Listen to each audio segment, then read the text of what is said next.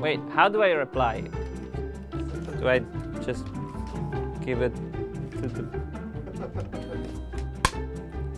Hi, I'm Federico Pistono, author of Robots Will Steal Your Job, but That's Okay.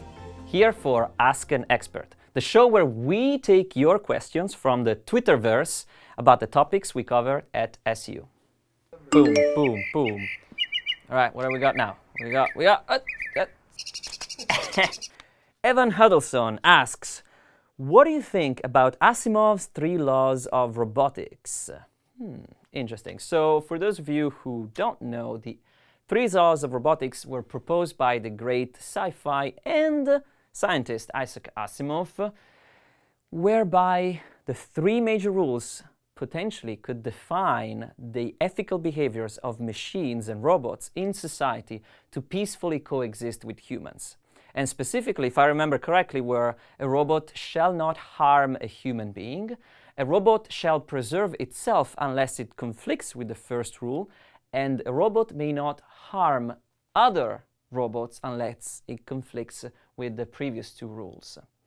Now, there are problems of consistency within this because, you see, the definitions are very important. We ourselves don't even know how we define beneficial, hurting, loving. These are all kind of very fluid definitions because humans don't have a structural, consistent natural language. And so programming these things into robots is incredibly difficult. In fact, it is arguable that it's proved to be mathematically impossible by Gödel's incompleteness theorems over 50 years ago. So we don't really know how to address this problem. And the best that we can think of right now is to put a lot of safeguards into the algorithms as they learn and as they are self-reinforcing and they're gathering information from outside the external world. That's good stuff for me. Alan at Astra Materia. Ooh, stuff from the stars. What lessons can we learn from the Tay AI Chatbot DISASTER? Ooh, very interesting. Now, for those of you who don't remember, some time ago, Microsoft put out a deep learning algorithm running on the Twitter sphere, Twitterverse, that would learn from the community, from the Twitter community, how to speak and how to interact. And it used to be the avatar of, I think, a 14-year-old girl from the United States. And pretty quickly, things escalated. It turned essentially in a little over a week, maybe 2, into a Nazi-loving, swearing chatbot. This kind of happened because there were a bunch of trolls on the internet that fed that kind of information to the bot by replying to Twitter, but also some people who are actually Nazi sympathizers or not very nice people.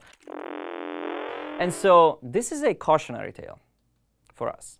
It's not so much what we tell the robot to do in its initial programming, because we have no basic understanding of the mind. And so the logic approach, the mathematical approach to artificial intelligence has been kind of out the window for the past 30 years. We've been focusing more on self-reinforcement and self-learning. So deep learning, neural networks, these are the kinds of algorithms that we've been using thanks to the augmentation in computational power that we have. So with this approach, what it means is that the information you feed into the machine defines the behavior and the understanding that the machine creates of the world around it.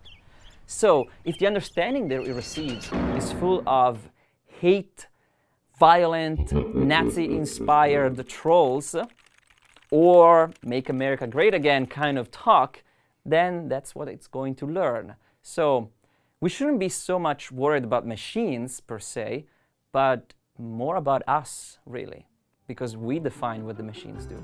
My name is Federico Pistono. I'm the author of Robots Will Steal Your Job, but That's Okay. Thank you for watching Ask an Expert. Check back next week for a new episode.